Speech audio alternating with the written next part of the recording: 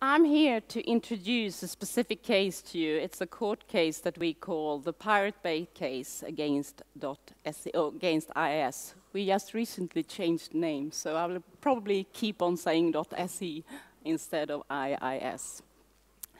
We have a court case regarding a claim for confiscation of the domain names thepiratebay.se and piratebay.se. This claim is directed both against the domain holder and the registry. And this is the first time in Sweden ever that we have had a case against the registry. So I will present the findings of the court, and I will address the interesting questions this verdict arises. But first, what is this case about? Well, it's about copyright infringement. There is still copyright infringement ongoing through the use of the domain name. Is a domain name considered being an object or a tool according to the Swedish law?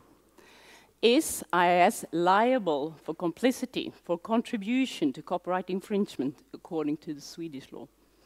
If so, can a domain name be confiscated from IIS? Well, before going into detail in the case, I would like to guide you through the current situation in Sweden regarding illegal content on web pages, and I will focus on ongoing legal copyright infringement cases. Currently, the law enforcement agencies, including the prosecutor, is trying different strategies to get to illegal content on web pages. These strategies, of course, include intermediaries enabling communication over the net.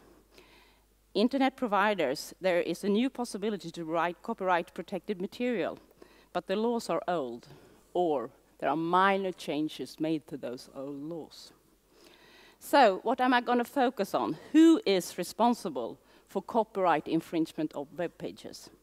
Who can be responsible for contributing or for complicity to copyright infringement according to the Swedish law?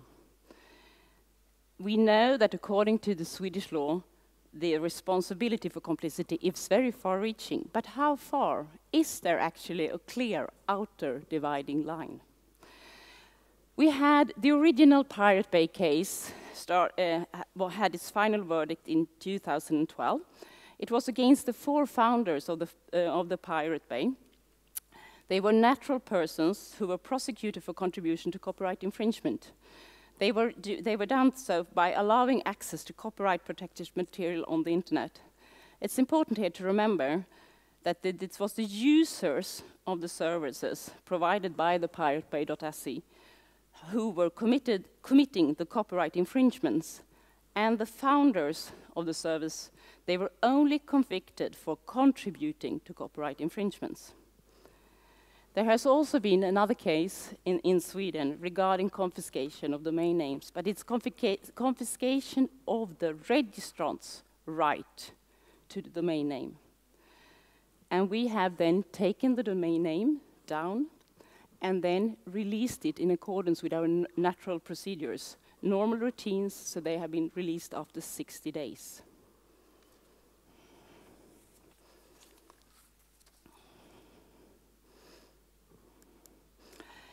Okay, I will now introduce you to the specific case, and there will be quite a few slides, very legal slides, and I will try to introduce it in a non-legal, not too legal texture.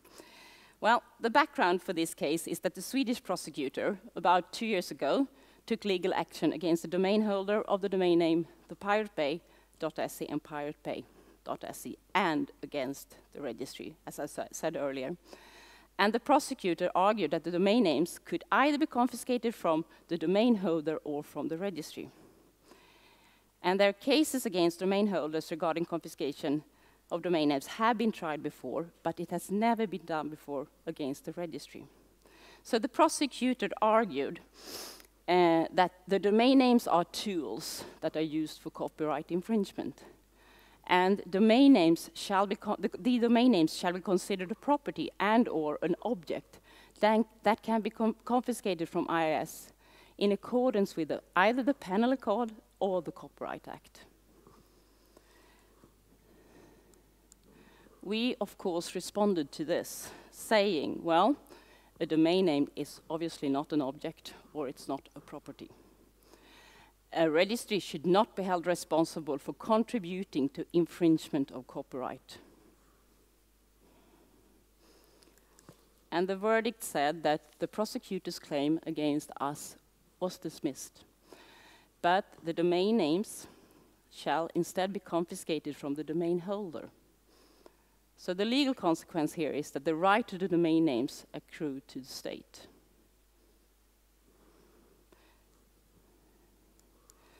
So, what happened? This was the district court verdict. The domain holder and the prosecutor appealed the case. So now the Court of Appeal will try the case in the end of March.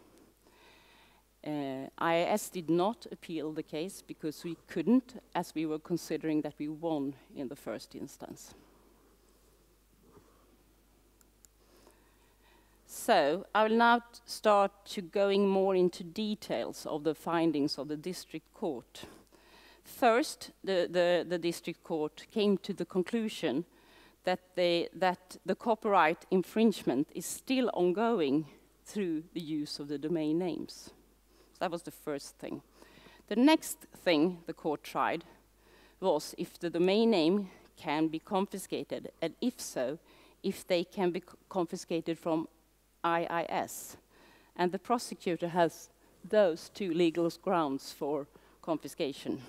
First, the prosecutor claimed confiscation according to the Swedish Penal Code, Chapter 36, Paragraph 3, that says that confiscation of an object that is due to specific nature is used in crime.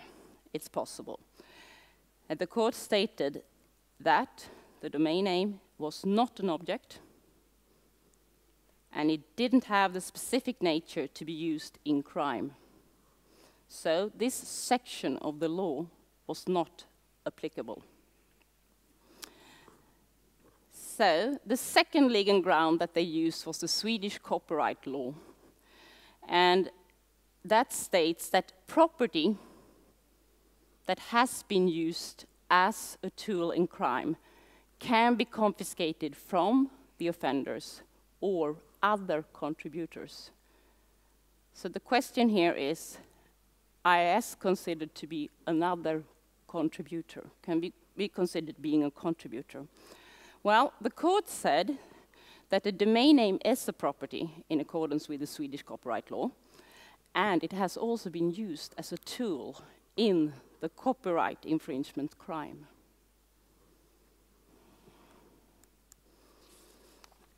Well, the next question that they had to consider is, can the domain name be considered being a property of IIS?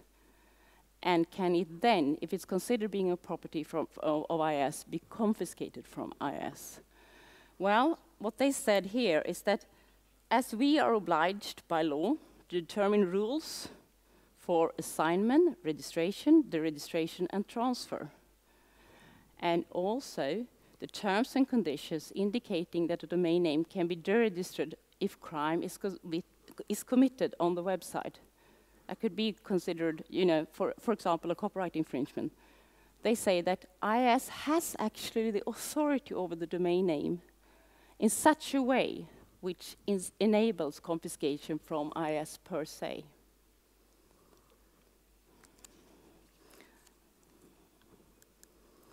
So they said also that since confiscation can be made from legal entities, or they say that confiscation can be made from legal entities, and there is no need for personal responsibility from representatives. It's not necessary. It can still be confiscated from legal entities. So, as we continued to grant and renew the subscription and also charge for the service, we continued to supply the domain name after the knowledge of the crimes committed on the Pirate Bay website. That means contribution in a linguistic meaning. The court also says that we have no responsibility to control content, but we have the possibility to act. IS can act. The court also said that there is a merit to the notion that it is a responsibility for a service provider on the internet to respond to specific allegation of infringement. And here they say, well, it's shown that representatives from IS had insight about the unlawful handling with copyright-protected material, and we had insight that the domain names are used to promote the crimes. And we have in a clear way taken a stand not to react. Therefore, they say we have acted intentionally.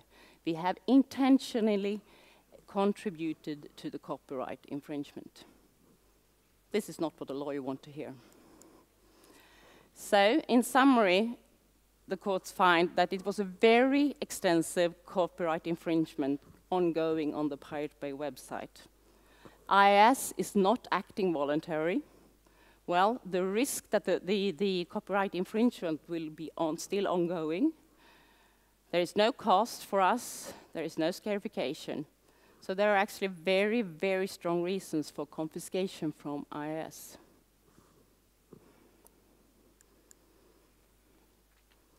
And also they say that it's not a prerequisite, that the act of complicity was a necessary condition for the crime. And here it also says, the court also states that responsibility in accordance with the Swedish law for complicity is very far, or is far-reaching.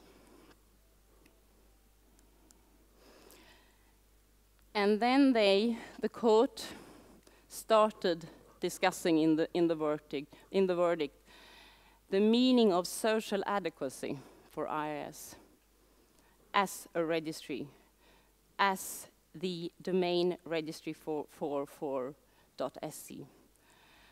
The social adequacy is a jurisprudential theory of freedom from responsibility in specific cases. And those, they can be if there is a valuable tool in a lawful activity.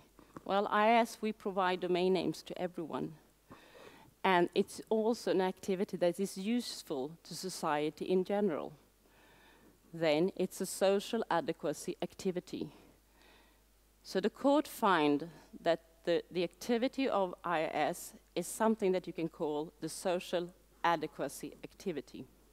So what does this mean? Well, we acted intentionally. The court finds that we acted intentionally, but as we have motivated our position in public, we have had blogs posts stating that we have why we actually do this. So the court finds that we have no obligation to act, but rather an obligation not to act without direct instructions from a judicial panel. Well, the court says that the assignments as a manager of an important public function, that's the registry business that we do not include to judge what in a specific case can be considered unlawful or not. That's what we have said. Well, the court took our argument and they found that our starting points for our view is seen as legitimate and motivated. So the court actually finds that our behavior in this specific case must be seen as permitted. So it was intentional, but permitted behavior by us. So the legal consequences is that the prosecutor's claims against IIS was not approved. Well, the domain name shall, however, be confiscated from the domain holder. So this actually means that the domain names in itself shall accrue to the state, and IS disposal over the domain names will then be limited. So this is what the district court said. Now it has been appealed, and the Court of Appeal will try this case in March. So it's still very interesting to see where we end. And the question that arises when we got this case, and when we got the verdict, and now when we know it's appealed, is could this court case actually impact our role as a registry? What will happen next? How will we handle the outcome in practice? Well, if starting with the first question, I would say that this court case will not impact our role as a registry. It's a very specific case. The amount of copyright infringement that has been ongoing on the Pirate Bay is enormous, and therefore it's so specific. So what will happen next? We don't know. That depends on what the Court of Appeal says in their verdict. But we still have to find out how we will handle the outcome in practice, if it's going to be the same. If the domain names are to accrue to the state, does that mean? Are they going to own the domain names or the right to the domain names? For how long? Are they going to pay us for it? So there are still a lot of legal questions left. So first we wait for the verdict from the Court of Appeal, and hopefully we will have that in April. And then we will have to find out how we'll handle the outcome in practice. So hopefully I will be back next year to tell you what we have been doing. Thank you. Any questions?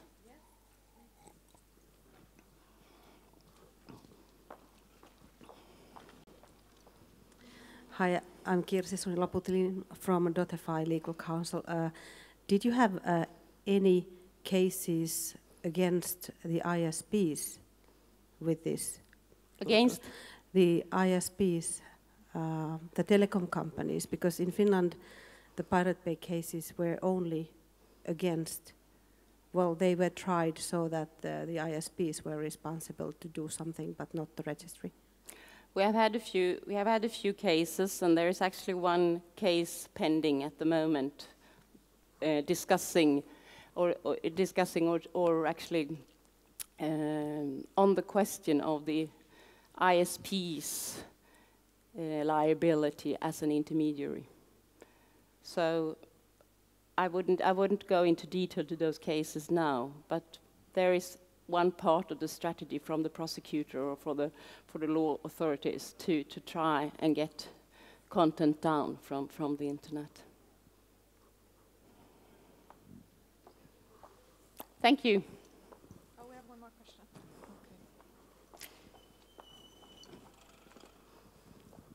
Okay. Hello. Since there are term and conditions... Could you speak up a bit, please? Sorry. Since there are term and conditions Yes. attached to the domain name, does that mean that this is basically a contract? And if that's acquired to the state, in what...